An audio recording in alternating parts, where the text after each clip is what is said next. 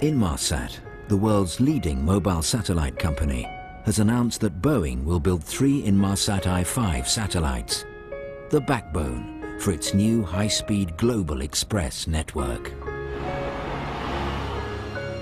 The market is growing for broadband services, and the definition of broadband is growing more and more in terms of the throughput and speeds you have to support. The Inmarsat 5 Global Xpress network is really about the next stage in the evolution of remote communications. Think of a 50 megabit service to a 60 centimeter antenna, something the size of a laptop on the ground, on an aircraft, a very small antenna, on a ship, a very small device. You can send speeds you're used to on terrestrial wired networks now to these remote locations. Inmarsat Global Xpress is really a revolution in the mobile satellite services market that we're going to bring in about 3 years' time when the satellite program is completed. It's a real step up the bandwidth curve, offering unparalleled levels of broadband connectivity on a global seamless basis. The program itself is $1.2 billion, which we'll spend over the next 3 years bringing Inmarsat Global Xpress to market. But that includes obviously the satellites, the launch, insurance, but also the ground segment that will be integrated to create an overall network. There are 3 major markets that we're focused on, and they are the government, energy, and maritime markets.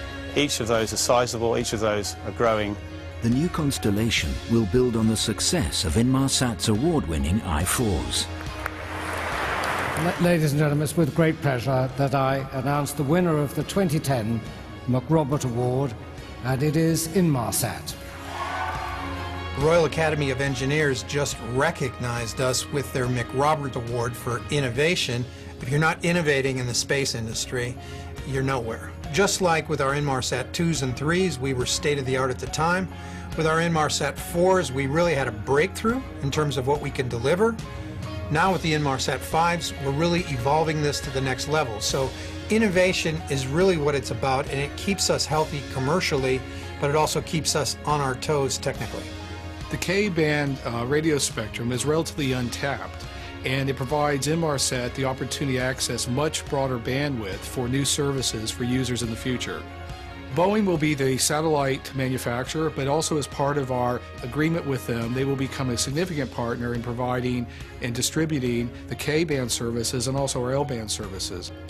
The K-band investment with the Global Xpress network is the next step in Inmarsat's 31-year history of innovation. With Boeing in place, Inmarsat can now plan for the launch of the i5 satellites. From this very control center, Inmarsat technicians and engineers will control the spacecraft and will maneuver it into a so-called geosynchronous transfer orbit. We are quite confident that Boeing can deliver the first spacecraft at the launch site in around 36 months.